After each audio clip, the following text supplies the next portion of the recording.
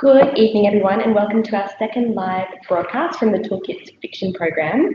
We're coming to you live from the Wheeler Centre in Melbourne. Toolkits is a program run by Express Media, which is Australia's peak organisation for writers under 30. We're a 12-week digitally based writing program, and we're currently midway through with our wonderful participants. But sessions like these ones with guest artists are live streamed so anybody can enjoy them and they can be immortalised forever on the World Wide Web. Toolkits is just one of the many fantastic programs that Express facilitates, and this very weekend, in fact, they're off to Perth for the Tracks program. So if you'd like to learn more about them and what they do, you can check them out on Facebook and Twitter and Instagram. There may be an attractive, what do you call it on Instagram? A story, sorry, I don't use them, an attractive story featuring me and my instant coffee. My name is Jennifer. I'm facilitating the Toolkits fiction program, and tonight we are talking setting. We are incredibly fortunate to have one of my favourite Australian authors, Tony Birch, with us. Hello. Thanks for joining us, Tony. Thank you, Patty. Yeah, you're welcome. I feel like we're morning television breakfast hosts. Okay, where's that coffee? I've got they're like Carl and Lisa. Tony is a multi-award winning author and currently the inaugural Bruce McGuinness Research Fellow at Victoria University. His books include short story collections Father's Day and Shadowboxing, as well as his latest collection, Common People, which came out 5 seconds ago. On Monday. This Monday just gone. Yes. He's also authored a number of novels that you may have heard of, including Ghost River, The Promise and Blood, which is my personal favourite, and which was shortlisted, but did not win. Should have won the Miles Franklin in 2011. Tony's also worked as a teacher, university tutor, academic, and given a number of public lectures. And in recent years, his research and non-fiction writing has had more of a focus around environment and climate change. I could have had Tony in to speak about any number of things tonight, but one of the things I really love about Tony's writing is the way that he wraps up things like characterization, voice, dialogue, and sentence level beauty into setting, which is our topic this evening. So I thought we'd have a bit of a chat, a bit of a Q&A search about setting and what it means to us as writers and as people. As ever, please feel free to ask any questions you like. You can jump on the Express Media Facebook or find us on Twitter. Just make sure you're using the hashtag EMToolkit. That's EM, as in the letters, Toolkits. So Tony. Yes. How do you decide where and when to set a story? Oh, well, there's two ways. I mean, a lot of my stories, the setting is a non-real-life setting, so that might be based on places that I've loved or spent a lot of time in, like the Yarra River, which is obviously central to the novel Ghost River. Or particularly say with short stories, I may be walking around the city and there's something that will appeal to me about a location. So then I'll do some what I call observational work. I'm interested in how the place works, how it smells, the sort of people, the sounds and language that I pick up. So I do a lot of documentation.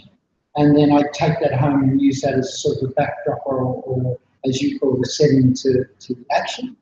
And I tend to, during the process of writing, in that instance, I'll go back and visit those places because I'm really interested in the notion that the Nigerian writer Ben Okri said that the story is always happening in place and time, and we're part of that story. So I've often been pleasantly surprised when I revisit the places that I'm writing about that something will happen that seems to be an ideal fitting for the story I'm writing, as if it was there waiting for me. So that's one way, and probably for me the primary way.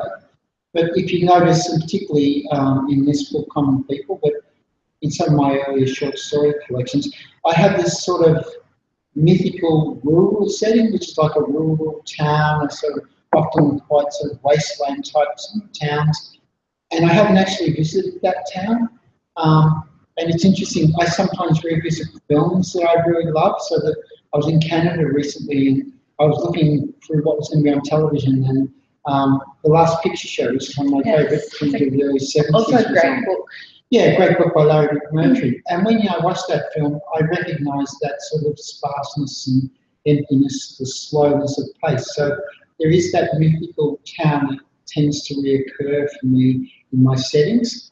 And there is a wonderful essay which is very influential, and people, if they want to find this essay, they can simply by Googling it. It's an essay called The Triggering Town by a great American poet who's since passed, Richard Hugo.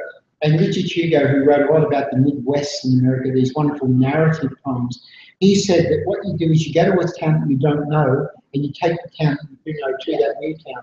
So you're not stuck with the reality of your experience and knowledge of the town you know. The new town is in some ways unfamiliar, but when you bring the unfamiliar and the familiar together, you get something that we might call fiction. So it's about using sometimes new places of which you use a template of experience. Yes. And that way, that gives you the enormous freedom of not getting stuck in something that really happened, to use the cliche. So they would be the major ways that I work in relationship to setting. How much do you sort of care about the similar to you? Like how, if you decide to set a story, okay, so for instance, in Common People, I confess to only having read 3 or 4 stories thus far. Why do you read the rest? Oh, shit. Okay. Well, one story that I have read is called Sissy, and it's set in Fitzroy, which is in a suburban area of Melbourne, for those of you who might not have been here, and it's set in the 60s. I know for you, that is an era and a place that has some personal resonance. Yeah. Was it necessary? How much research did you kind of do? Actually, none. And in fact, that's interesting. That story is revisiting some of the setting and terrain of earlier works, particularly my first book on shadowboxing. But in this instance, the setting, while important, is actually coincidental in the sense that that story is really about, the centrality of that story is about skin. It's about a so-called mixed blood Aboriginal girl and the sort of fetishisation of young Aboriginal children like they want to adopt or want to foster or take care of. So I would say though that as I'm visualising that story, I did visualise it as the Fitzroy that no longer exists. So I set the story at the beginning in the House of Welcome, which is still on Brunswick Street in Fitzroy.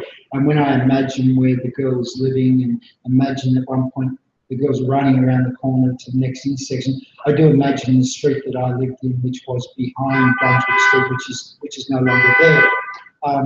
In that instance, I was confident of working with setting, but it would be one of the stories where the setting came quite naturally. And to be honest, I didn't work at it or do any research on it. I was very confident. Well, I guess in part it comes from memory as well. In part it comes from memory, but it is interesting that you asked that question because I think it is relevant to say part of it does come from memory, but there is a moment in that story where the middle-class woman who wants to take Sissy for a holiday comes around the corner in her car and she can't even park the car against the curb. She gets out of the car and stands on the roadway. In that sense, I did imagine literally that space between a veranda where a mob was staying and the distance between her and the woman on the roadway.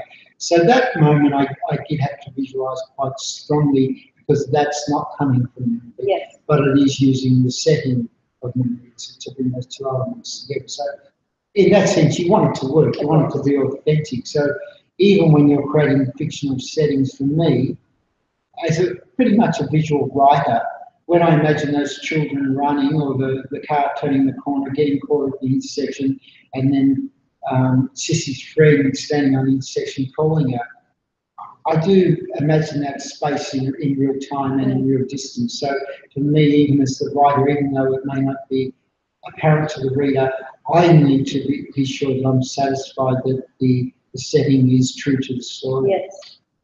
What about when you, like I know you've said you sometimes write stories in places that don't exist necessarily. It sounds like they exist for you more in terms of mood or atmosphere, perhaps, like in that sort of classic noir example or the Western example. Do you think we can write stories about places we've never been to? Well, aside from your example of sort of creating a place. Look, in a hypothetical sense, I'd say yes, because I mean, any writer who is who's writing well, your potential is endless. You know, I don't say that in any sort of arrogant way. Having said that, it's interesting that when I visited places where I would feel that I would want to write about, so one for me is I remember the first time I went overseas, I went to London, And I thought, I'll write a story set in London. Now, I've since been to London many times, and I have a daughter who lives in London. I'm very familiar with the city, but I've never once even been, yes, I've never had an itch I had to scratch. So there's never even been a sense of writing a story. In regard to a story in this book called Party Lights, which is set in a sort of, again, a rural setting, but two guys who are high on the most amazing drug that you could ever get hold of. They come across a man in this sort of very desolate, almost desert part of the landscape, burying a house. And it's interesting that that was a story told to me at an airport in Texas, where a guy, when I said, what do you do for a living? He said, I bury houses. And he told me this story about going out into the wastelands of the Midwest, or West Texas, sorry, and being paid to bury derelict houses because it's cheaper than cutting them or taking them to a tip. Now, I wanted to imagine that setting, and although it's not West Texas, it's not a rural Australian town that I know. So it's about creating something where, you just start to think about those things of a quite empty, broad landscape. I was thinking about a big sky, so take something very simple. And I think the key there, if you're going to write about a place that you don't know, is not to be too elaborate and too descriptive.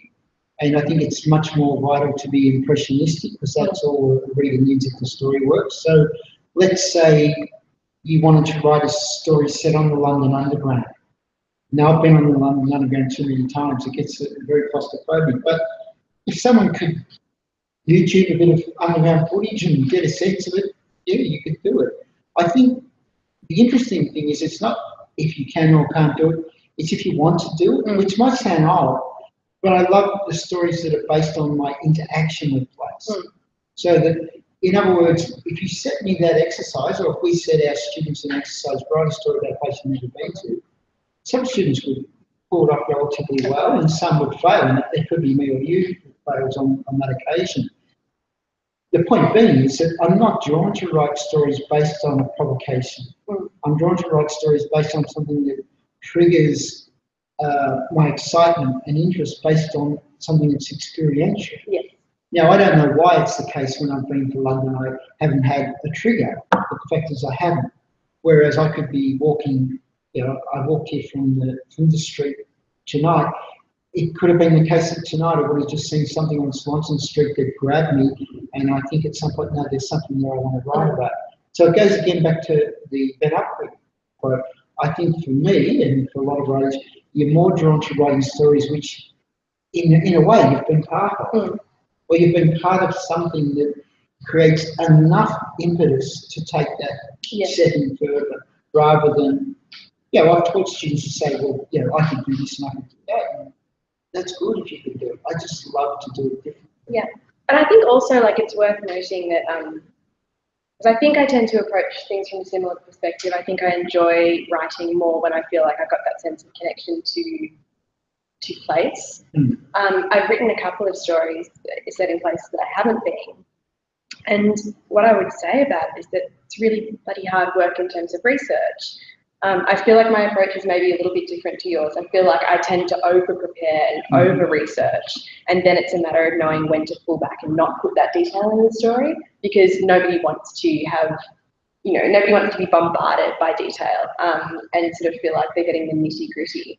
But I feel like it's almost, it's a real commitment that you make when you decide to write about a place that you've never been, because I feel like even if you just want to get it right and you want to do it justice. Well, there are two things. I think a bit of advice, firstly, would be if you imagine two images, one's the photograph, so it's a very, supposedly realist interpretation, and that's all the detail is there. The other one is to think of impressionistic painting. And for me, again, I think I'm more interested in impressionistic painting because a good reader will gauge enough from that to create something that's more tangible. The other thing would be that I don't think research is necessarily a bad thing, and I'm sure that there are parts of both my novels where I've done a lot of research.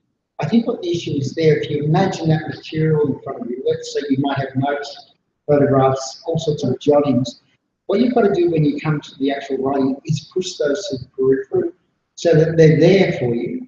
and you can draw them and bring them in, but they're not here dominating the action. Yeah. So that, and particularly if anyone's doing what we might call historical fiction, you've got to be conscious of not putting too much of the sort of what I call sepia product placement. So to over-authenticate the story by whether it be language of the time, use of consumer, all that sort of stuff. Now, obviously, you want it to have that feeling, but it doesn't have to be so. And it's quite interesting that sometimes stylistically, as much as you try and write a period piece, people recognise a style as being a particular, more contemporary. You don't realise. So sometimes with my work, people said, say with Ghost River, people said they felt like it was set in the 40s. Now, I don't know how they felt, because it was television, but the point is, it's relevant because, and I don't say, look, obviously you didn't read the book, probably there was television.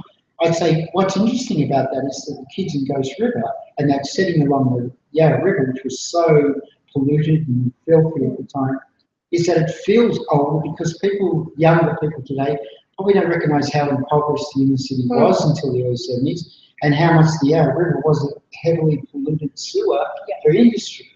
So that change of the inner city, both demographically, physically, and setting, it's been dramatic in the last 30 years. So when people read that sort of material, I can imagine that you would feel it was much older. Yes. And that's just about giving people, I suppose, in some ways, and I don't mean in a didactic way, sort of a bit of a historical education of how recent some of these changes to the city are. Yeah. We've got a question that ties into, you were just mentioning before about, your sort of, you mentioned visual notes and things like that, photographs. We've got a question from Jess L, who asks, what is your writing process for mapping out a scene / describing setting? Do you kind of use visual cues or? It's interesting that you want to get it right, so it's something that I give a lot of thought to. So I do go through that series of questions. What does it look like? What does it smell like? What does it feel like? So we were talking before, and we heard the cars tooting outside, to the annoyance of some people.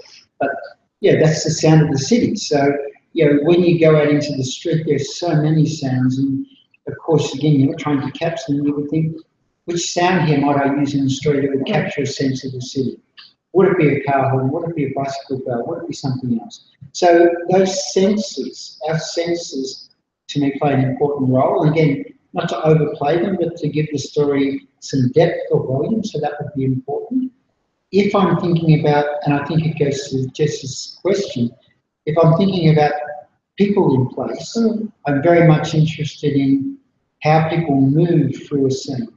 So, I don't just think of, two kids walking along the riverbank and not think about how are they walking along the riverbank, how do they interact with each other.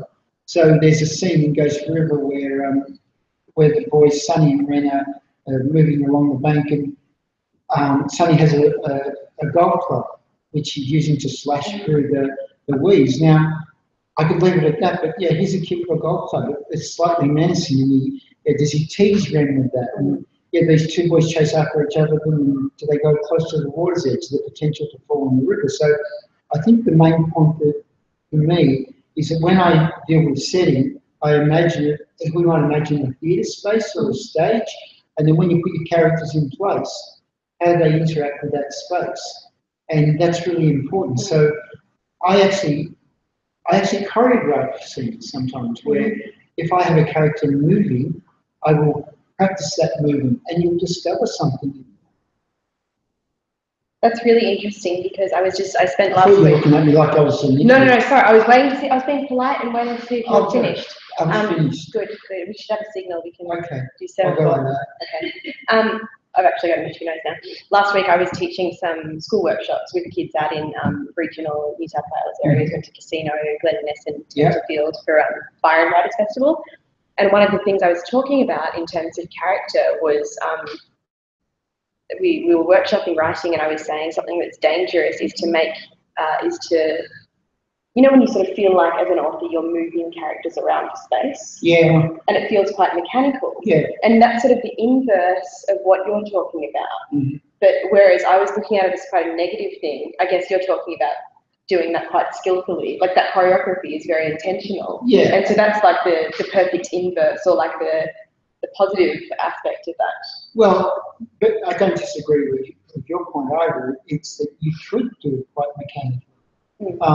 And maybe it is the case that what I'm very interested in movement, physical movement. So when I do that choreography, I will think about how does it feel to wave your hand, or and if you can apply it, and I don't mean this in a sort of highfalutin way, apply it poetically, you then get a sense of how movement is really important. I do have a tendency, I'll admit, which goes to your point, I sometimes, probably my characters move around too much, and I think occasionally, particularly in the longer works, if I don't know what to do next, I just get them to go somewhere. Yeah. So, no, I do that too. But I think your point about having an interactive environment, like I'm thinking out loud, I think having characters interact with a space or environment is probably key to avoiding that sense of them just being shifted around like mannequins or like marionettes.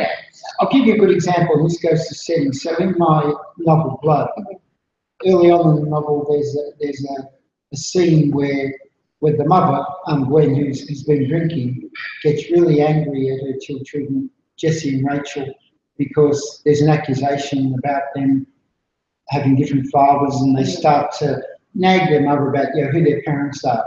And when I was thinking of that, this is the very point, is that she gets so angry, she actually pushes her child, Rachel.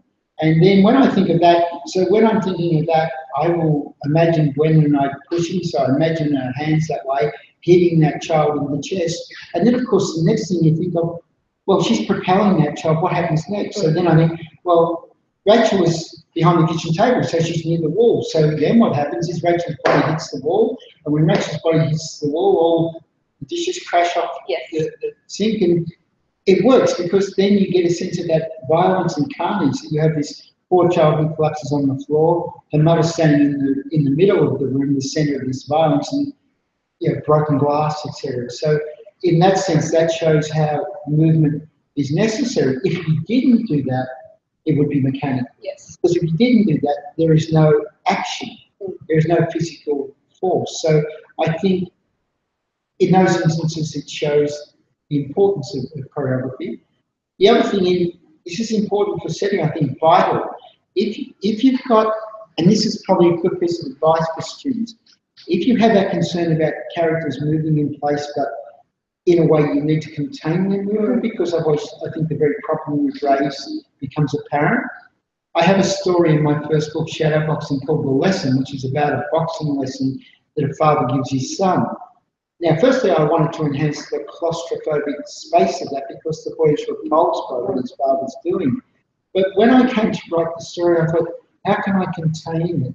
And what I did was, and it was from the outset, I imagined that the boxing lesson was taking place on a piece of lino, an old piece of lino in the backyard, and nothing was going to happen outside that piece of lino. So while I could have them moving about and physically interacting, I could also have them contained. So I've often taught this way, and you might know this from when we've had talks about this. I believe what I call the framing device the same way that cinema works. So even if I'm dealing with setting or space or place, I imagine it in a frame, and I can contain the scene within that frame, or the scene within a series of still frames that then move together. Because the point there is you can do those things of moving about, you can think of space as three-dimensional, but you have to contain it. Yes. And that, I think that possibly avoids the issue that you're talking about so rightly. So you can both work with movement, but you can work with it in a way you can control. Or even more than that, because you imagine it as a space where you see your characters acting, you sort of have to control it. You have to find a way to visualize that for your reader. Yes. I think also that that camera metaphor is really helpful for thinking about setting in terms of, this is sort of hard to, I've never explained this out loud, but when sometimes I see new or beginning writers do this thing with setting where they're trying to do an expository bit to sort of introduce the setting. Yeah. And so, like as an example, and this isn't anybody's work, but I'm just making this up. If we're yeah, if we're say looking at a town square. Yeah. I remember that story. Yeah. Yeah. They might be sort of moving erratically from you know the church spire to the cobblestones to an old woman in a marketplace to a dog, and I often try to get students to think about you know, as if they were a tracking camera, either move from a wide angle shot to, I'm going to get my film terminology wrong, to a sort of close up and pan on one thing. Or, you know, whatever it is, to move from the church steeple to a ground, a floor level thing. Yeah. Sorry. No, go. I think what that is, by the way, and I'm sure that I've been guilty of it. It's, I think, a writer compensating for your lack of confidence in some ways. So you want to be sure that the reader gets the setting, so you do all that stuff that you've just talked about. And I think part of it is not having enough faith in the reader's ability, again, to see beyond the frame. Yes. So that, again, if you write very well impressionistically, a reader will fill in those spaces. Yeah. And we mustn't forget, to use your town square analogy, as soon as you said a town square, I visualised a town square. It's not the same town square that you visualised. So you only have to do enough for the reader to find their own visual reference point. Yeah. And that's why, you know, for young writers, and if we have any of the writers here who are in workshop, for instance, I know the way that workshop operates from many years of teaching creative writing, is that one thing you're entitled to as a writer is an intelligent reader. So therefore, it is a contract between writing well and expecting the reader to also invest. And that might seem obvious, but sometimes readers say, I can't quite get it, I've never been to that town square. That's not your reader. Well, it's also a cop-out of the reader. Yeah, an absolute cop-out. So all you're looking at is to do enough that creates a relationship. So if you do a suburban backyard setting, everyone has an image of a suburban backyard, whether they live in the suburbs or they've watched too much of Neighbours or whatever. Yeah. So you can't erase that with your version of the backyard. You can only incorporate your version of the backyard into that. You get the sort of mashup, and it's still going to be different for everyone. And as a writer, you can't control for what readers might imagine or think. So I think you can work too hard. At literally sketching. Yeah, I think you're right. Yesterday you sent through an essay just finished recently, and in it you speak about being invited to attend. Or do you want to talk a little bit about what the essay is about, maybe? Well, the essay is finished in draft form. I'm still working on it, but essentially it's a personal narrative non-fiction essay that I partly based on my experience with government dad in Canada, the environmental radio centre. So I was working with writers from around the world on an environmental project called Frontline Environmental Reporting. So I was there in one sense to write about the proposed Adani palm oil in Queensland, but I also was writing a personal essay, which in a sense, to put it simply, is reflecting on the comparative colonial histories of Canada and Australia, and in a way working on them with regard to the great difficulties that have occurred in both countries, the abuses of Indigenous rights and the abuses of Indigenous people in the country. But at the same time, the other major thread of the essay is in fact in both places to find stories of what I would call hope, where that I've been involved in both countries with people who I think are people who show us the potential to do things and act in a different way, whether it be about our protection of place and the environment, or whether it be about the recognition of the human rights abuses of Indigenous people. So it was a to and fro essay where there are moments of great confidence that were then undermined by moments of real tragedy that I both was thinking about and witnessing. So that in both countries you have these, it's a sort of every time I do get that sense of hope and engage with people I have great respect for, other writers, other creative people, there will always be something to set you back. So it's in a way trying to negotiate that notion of how many steps forward and how many steps back you're taking, and hopefully you're taking more forward steps than backward steps. So essentially that's what the essay was about. But it's also thinking about what we're talking about tonight. It's an essay really grounded in place. Stories of place that both known, stories of place that are hidden or unknown, and stories of place that we can collectively invest in and share. So that we all have experiences of place that we have great affinity with, and it's about how those stories of value can help us think differently about how we engage with the planet. Yeah. In part of the essay, you talk about being invited to attend the Writers' Festival in Christmas Hills, which was a community, one of many communities that was devastated by the Black Saturday bushfires in 2009. And you were one of several Aboriginal Australian writers invited to attend. And Bruce Pascoe was there, and Alexis Wright as well. Would you mind if I quoted a small portion of the essay? As long as it's a good sentence. Okay, well, you can tell me. Okay. You can give me the signal if you want me to stop. Okay. It's actually 2 passages, short ones. The organisers of the festival felt that a Writers' and Readers' Day would help them the community, to recover from the pain they had experienced by being with the world through words and stories. They decided to invite a contingent of Aboriginal writers believing had vital things to say about loss, family, country, mourning and recovery. Then later in the piece, you receive a lift to the train station to coming back to Melbourne to go home with the next student's father. And there's this beautiful sort of linking follow-up passage to that initial part. You're talking about this student's father. I listened to his warm voice, followed his hands resting on the steering wheel, and thought about how remarkable it is that people who have lost almost everything, be they the victims of a bushfire or Aboriginal people defending country their whole lives, find a way to recover. And more than recover, they are then able to extend generosity and support to others.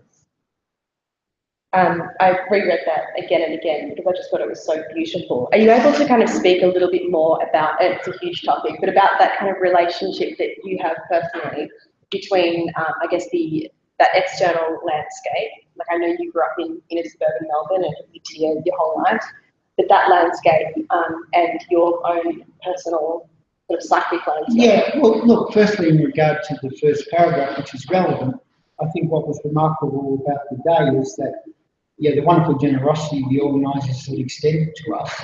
And it was really something that I felt a great responsibility for when I got there. That, these people were really hurting, and they had asked us to come and work with them in a way that would alleviate that and get us to work together. So firstly, I took that responsibility really seriously. But look, I've done enough public speaking and been in enough workshops, festivals. When I walked into the room, I just felt that there was an incredible sense of energy and atmosphere there. So I just felt it was really important to me to reciprocate. So that might sound like a lot of things to start with, but I actually see that as a duty, as a writer, that people are extending generosity to you. You're not there to just sort of walk through something, you're there to be part of something. So I took that very seriously. I felt that the opening addresses by 2 Aboriginal people who were on their own country at Torrendek, David Wandon and his cousin Brooke Wandon, their opening addresses to the largely non-Aboriginal people were so generous. And the point here that's relevant to you're talking about psychic place, they've come from a community who in the 19th century had almost all their country taken from them. They were forced onto a reserve, they were treated appallingly, they were supposed to become extinct by the end of the 19th century. So the Wandon family harbour a history that if people were entitled to be bitter and angry and didn't want to engage, they would have that full entitlement. But they did the opposite of that. David Wandon in particular, when he opened, he actually talked about the need to work together to share.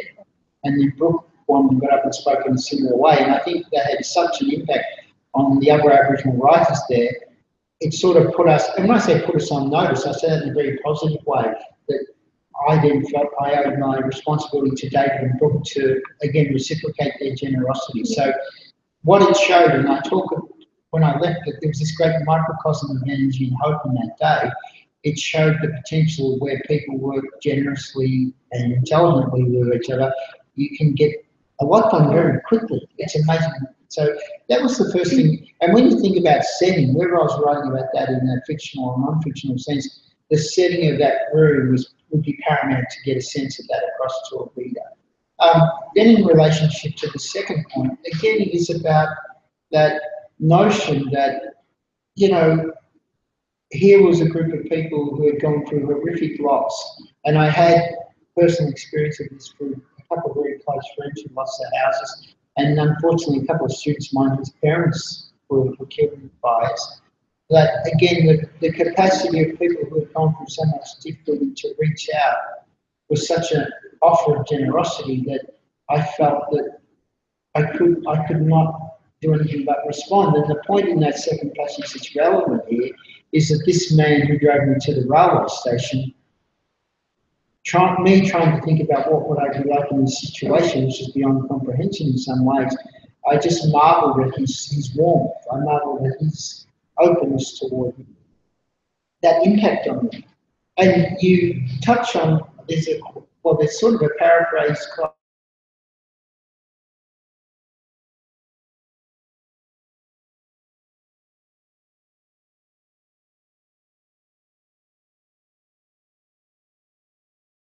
Someone wants to look at his influence on YouTube, or there's a video clip. If you look at the film with Korida, it's Koreda.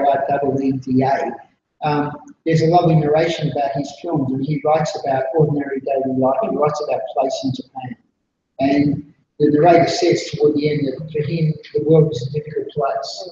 Yet to experience the world, to be in the world, is to understand how difficulty operates. And when I say this, people chose to be in the world, is that rather than their experience be something that cut them off from the world, their way of responding to their own trauma was to say, how do we work with this? We have to work with other people. So it's a decision to be in the world. So that to me is probably the driving force behind most of my writing. So most of my writing is about people confronting difficulty and how you work through that difficulty. I think that is something else that a couple of years ago we were talking about. I don't even remember how we got onto the topic, but we were talking about sort of how a lot of contemporary Aboriginal Australian writers seem to be focusing on climate change.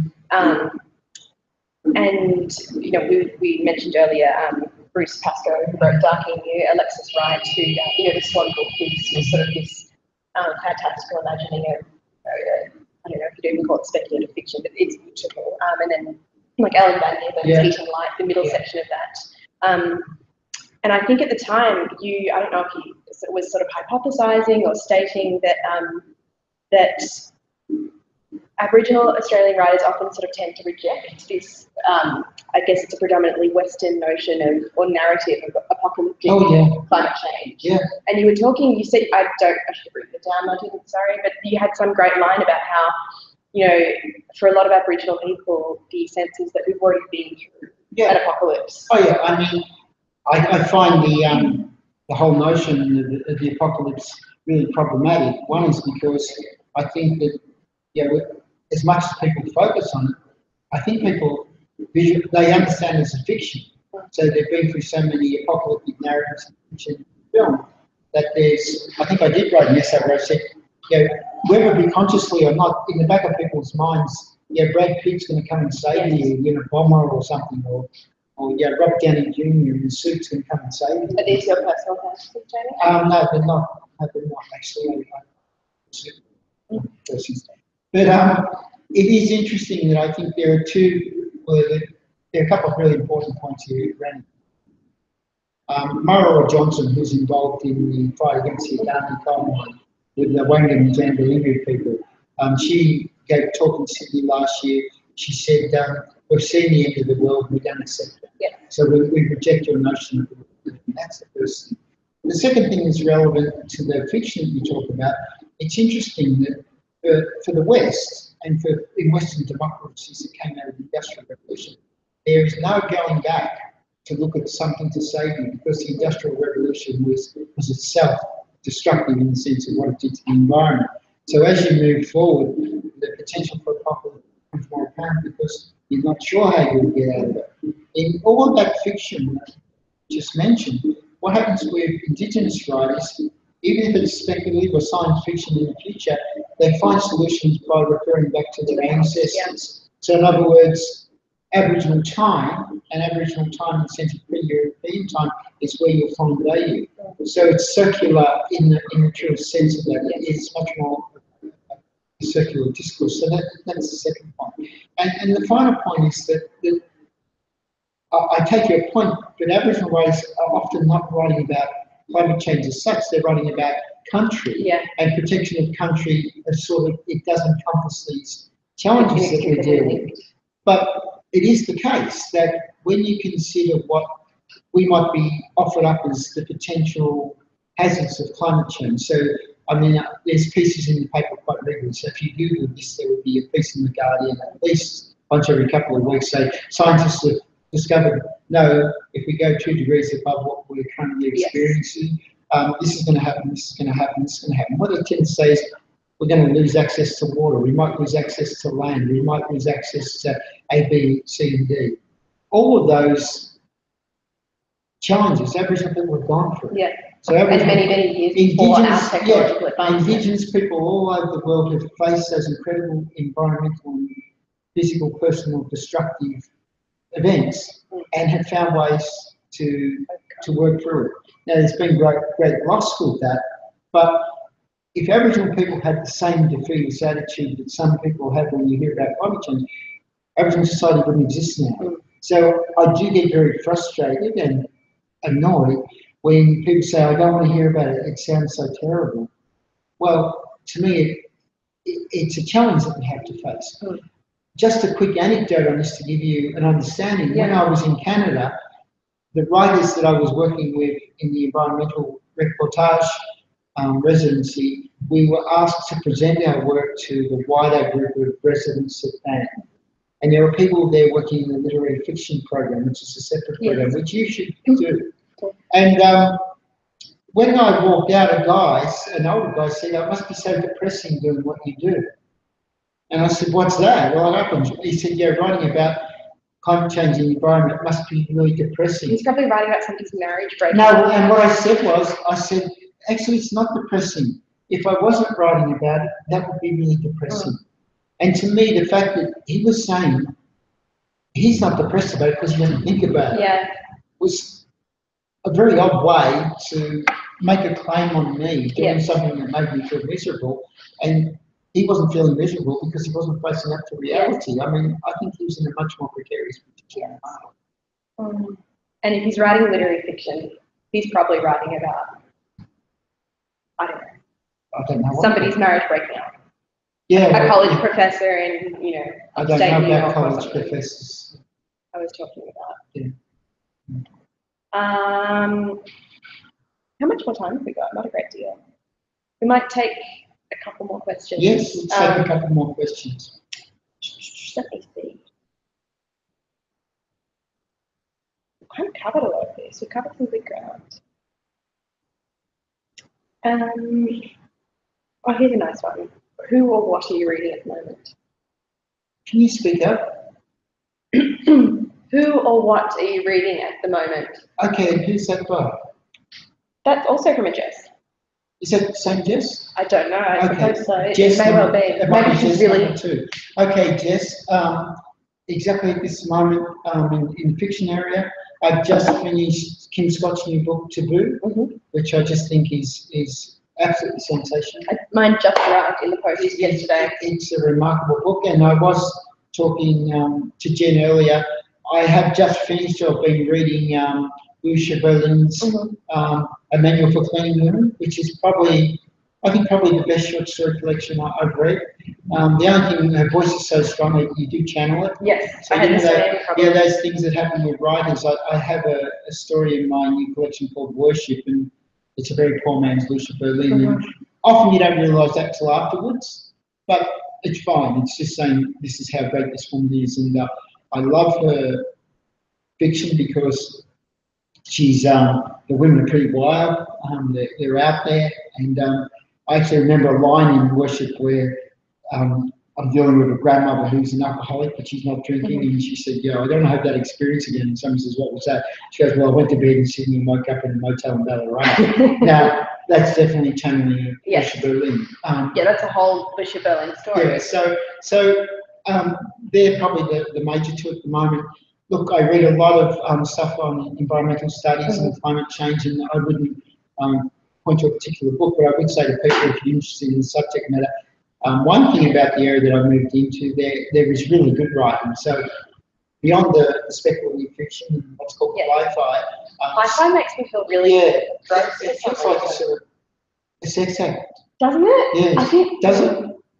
That's what I've always felt about it. Well, thank God, because that's what I've always felt, but I thought I was a pervert. Oh, me too. Okay, I feel so much better because this what the other thing we want the listeners or audience to come up is a new word for sci-fi, which is climate change fiction, for those of you playing. So the body of work around climate change, environmental studies in the non-fiction area, there's a lot of really good stuff.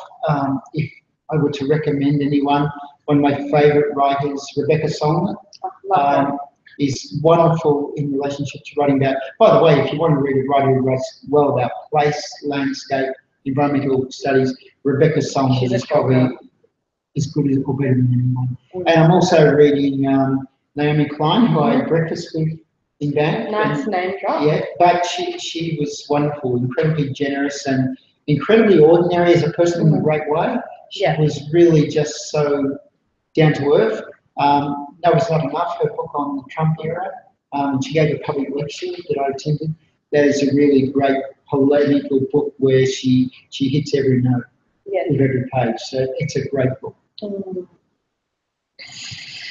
We might have to wrap it up there. Let's wrap it up. Wrap it up. Okay. Many thanks for joining us this evening, Tony. It's been a pleasure. I'm so glad. And thanks for everybody playing along at home tonight. And for your questions, the final guest artist for Toolkits fiction program is editor, poet, and essayist extraordinaire Elena Gomez, who joins us on September the 5th. But for those of you interested in poetry, you can tune into the Toolkits poetry session on poetry and visual art. Oh, that's a lot of poetry words, with Bella Lee and Melody Paloma, which is on 29th of August, my birthday. This session, like all of them, will be available on Facebook. You've got real presence. Thanks, I'm being Lisa Wilkinson. So this will be available on the Express Media Facebook page and website if you would like to revisit any of our scintillating discussions from this evening. How did I go? Oh, you think you did good. Okay. Tony was worried because you didn't shave. I didn't shave. I'm going to shave next time. But I didn't wash my hair, so I reckon we're equal. All right, well, that's good night, nurse, from us. Have a fabulous night, everyone.